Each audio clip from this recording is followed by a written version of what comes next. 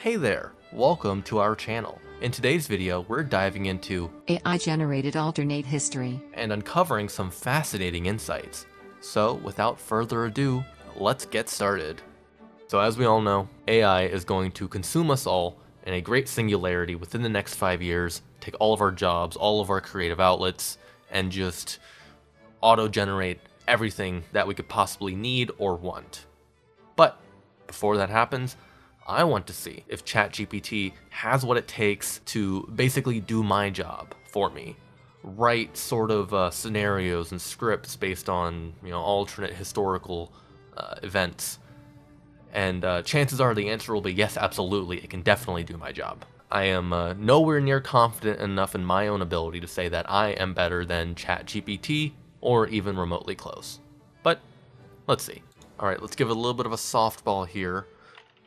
Can you please, gotta be polite to the AI, so that when the singularity does happen, you get favorable treatment. Very important.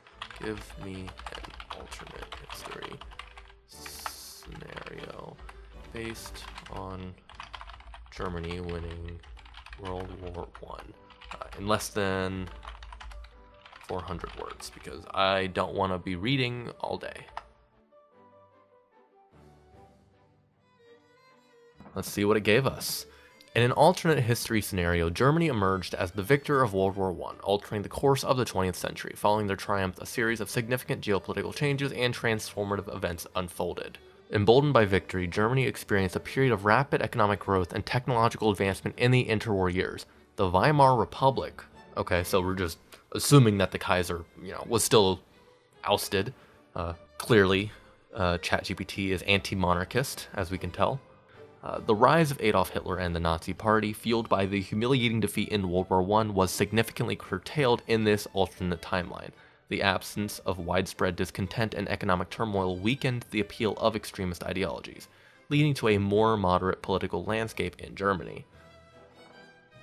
The altered outcome of World War I also influenced colonialism and decolonization. Germany, now a major global power, took a more progressive approach to its colonies, granting them greater autonomy and representation. This in turn inspired other colonial powers to adopt similar policies, accelerating the process of decolonization worldwide. Because, as we all know, Europe, and especially Germany, are very well known for their progressivism when it comes to approaching their colonial holdings. Very well known fact. Very well known. In summary, an alternate history where Germany won World War I would have resulted in a more prosperous, stable, and cooperative Europe. It almost feels like this was written by someone who was just a real big fan of the Weimar Republic. Just absolutely loved them. All in all, I thought this one was pretty decent. I'd say it got 6 out of 10 if I had to rate it. I guess I'm rating these. It was pretty decent early on, and then it kind of got a little weird, just making everything seem very kumbaya in a World War I scenario where Germany had won, which it just felt a little strange that now Germany is the bringers of peace and progressivism across the world. Just doesn't really click to me.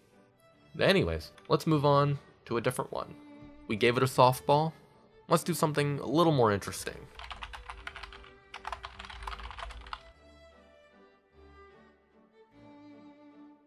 Alright, let's see what ChatGPT has to say about it being discovered that LBJ ordered the assassination of JFK.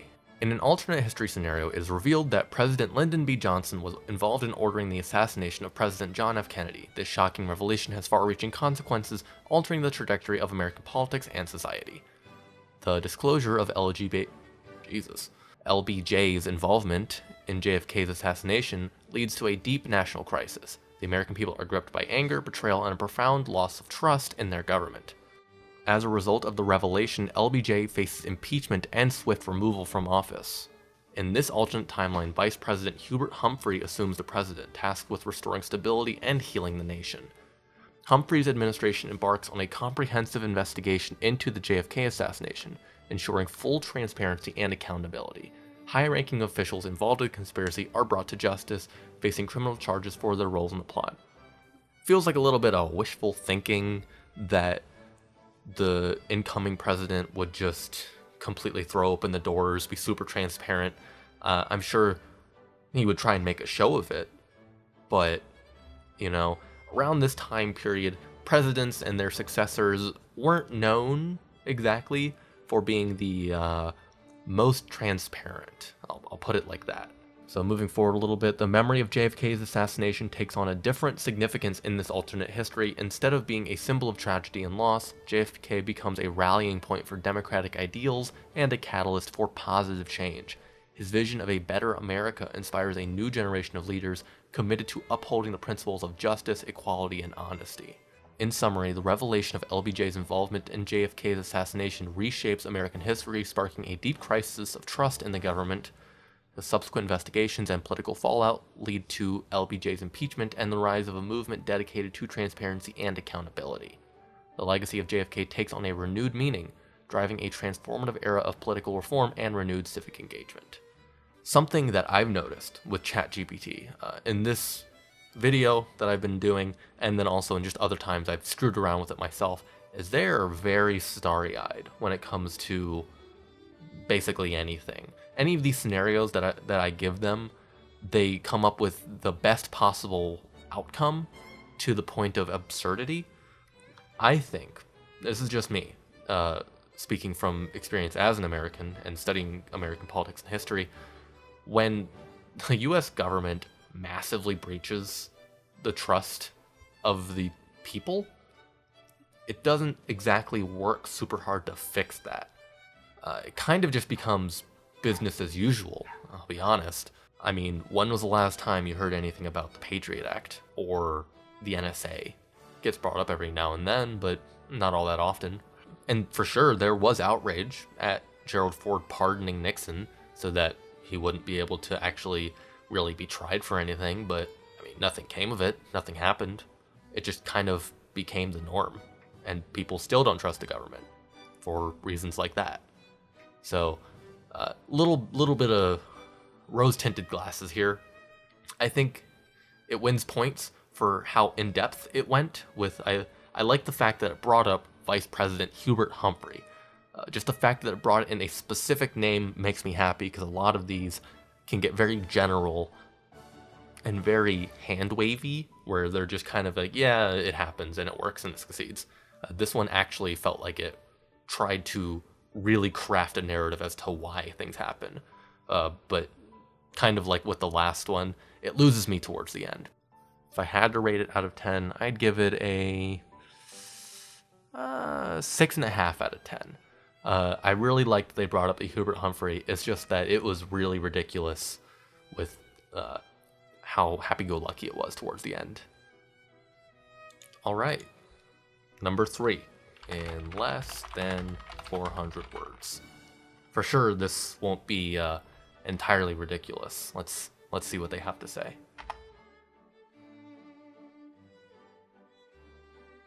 In an alternate history scenario, the pre-Columbian New World witnesses the widespread use of ironworking, wheels, and draft animals, leading to significant transformations in the indigenous civilizations of the Americas. The introduction of ironworking technology revolutionizes the productivity and capabilities of indigenous societies. With the ability to forge and shape iron tools and weapons, ancient Americans achieved new levels of efficiency in agriculture, construction, and warfare. This breakthrough fuels the growth of powerful empires and accelerates the pace of technological advancement. The widespread presence of ironworking, wheels, and draft animals in the pre-Columbian New World also alters the dynamics of European colonization. The enhanced technological capabilities of indigenous civilizations lead to more equitable exchanges with European explorers and traders. This creates a more balanced encounter, challenging the narratives of conquest and exploitation that dominated the historical timeline. In summary, the alternate history where ironworking, wheels, and draft animals are widespread in the pre-Columbian New World brings about a transformative era of indigenous civilizations. The advanced technology and infrastructure foster economic prosperity, cultural exchange, and the rise of powerful empires. The encounter with European colonizers takes on a different dynamic, leading to a more balanced and mutually beneficial exchange of ideas and resources. I am not surprised. I did not go in with high hopes, and it did not, I feel, even meet those hopes that were rather low. So I'm gonna try and briefly break down why this is not great. This is not one of the best ones that I've ever read. So, first of all, they talk about these, powerful empires that cover large amounts of area, as if that wasn't already the case in many parts of the New World. You had the Incans in South America, you had the Aztecs in central Mexico, and they covered rather large portions of their respective areas. And I specifically said ironworking, wheels, and draft animals, and not something like better technology, because that also implies that the New World didn't have some really good technology, and they really did. They had some great innovations in warfare, and construction, and irrigation, and so I feel like this AI is, and I'm not saying the AI itself is doing these things, because that's not how AI works. It's just predicting these sort of things based on the stuff that it knows from the internet or whatnot. I don't know exactly how it works. I just know that the AI isn't like quote unquote thinking of these answers. But what I feel is the most ridiculous thing here is the line, "The encounter with the European colonizers takes on a different dynamic, leading to a more balanced and mutually beneficial exchange of ideas and resources." That does not check out. I don't doubt that in a world where the Americas has better weaponry through iron, larger cities, and thus more people, and all that sort of stuff, I don't doubt that Europe would be more likely to try and trade, or have lighter colonization, or experience more difficulties in trying to colonize. I can't imagine that it would exactly stop them, though. And so the idea that Europe would just be like, "Oh look, new people, I'm gonna trade with them," like it's a game of Civ, it just doesn't really check out to me. Like with the other two, it's all very rose-tinted glasses, starry-eyed, kumbaya, and that's just the norm. That's just the MO for ChatGPT when it comes to this kind of stuff. But that was such a large portion of this whole thing. It really didn't bring anything interesting into the scenario. I was hoping it might talk about diseases that would be spread from the pre-Columbian American natives to Europeans in this world where there's, draft animals and whatnot. So a version of the America pox. But alas, there was no such mention of anything like that. This gets a solid 3 out of 10 for me. Alright, we're gonna do one more. One thing I will say, though, about ChatGPT is it says everything with incredible confidence. I could not say half of this stuff with nearly as much confidence in my writing as ChatGPT does. I don't know if that's a good thing, but that sure is a thing that I've noticed. Alright, here's one that I feel hopefully will give us something interesting to work with in less than 400 words.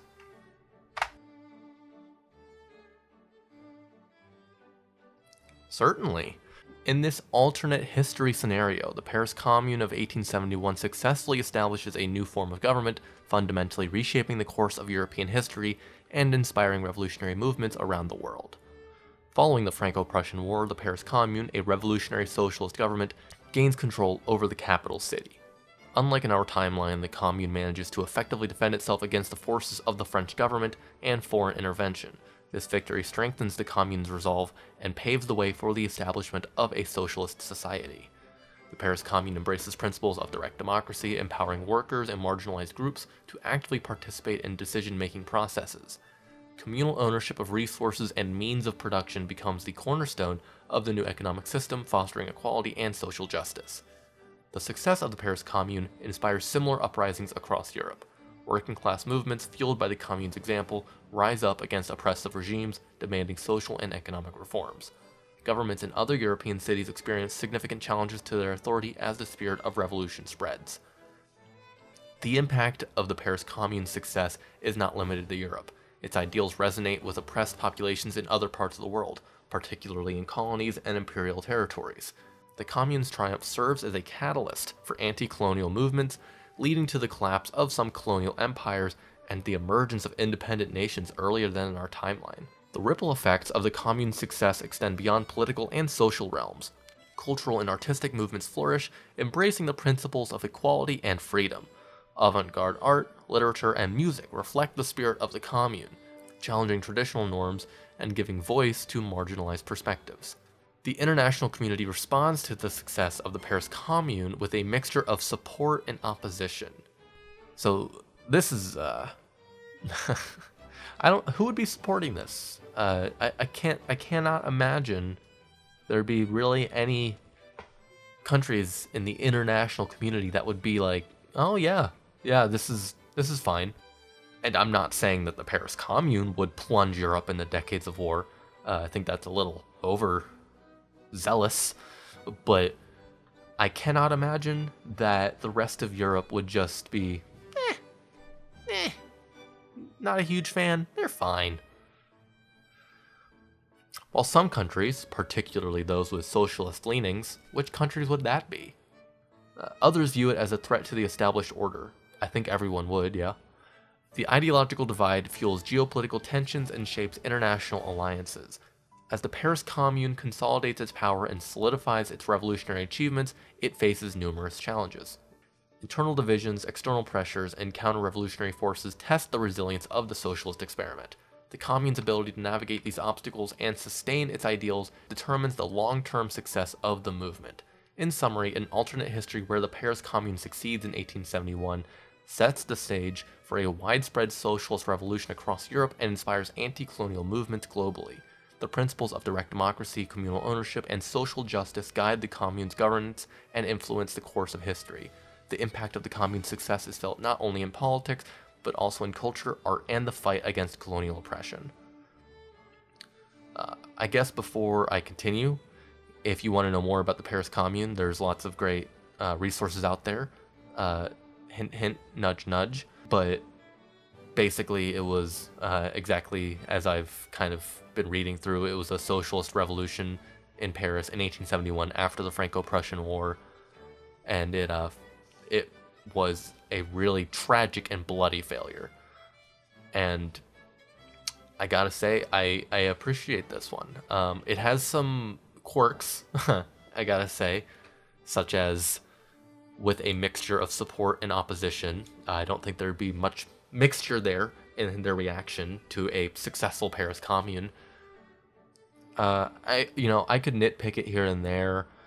Like, I am not confident that a successful French commune, if the Paris Commune were to take over all of France, would be exactly anti-colonial, because even progressively minded countries that have colonial holdings tend to not want to lose those colonial holdings because they mean quite a bit of wealth and power for that nation.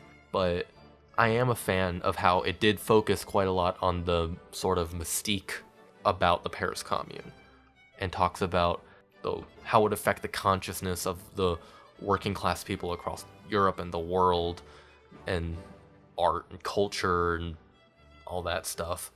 Feels a little bit like we're writing a musical here, like Les Miserables 2. This time it's all of Europe. But, I think this one, I appreciated this one. And I'm sure a lot of that comes from my personal biases, because I find the Paris Commune incredibly interesting. But I'd say this one gets a solid 7.5 out of 10. Very, very thoughtful in a lot of ways. Not super in-depth, but in justice to this one and all the others, I did ask it to do it in less than 400 words. I didn't want to read that much. Well, I guess that about does it. And that concludes our journey through AI-generated alternate history. We hope you found the video informative and engaging. If you enjoyed it, don't forget to give it a thumbs up and subscribe to our channel for more captivating content. Thank you very much for watching. Leave a like if you enjoyed my video, and subscribe to my channel with notifications turned on to see more of my content. Leave a comment with your thoughts on this video or topics for the future, and if you're interested, I've also made plenty of other videos, so go check those out too. This has been Historical Hindsight, and I'll be seeing you soon.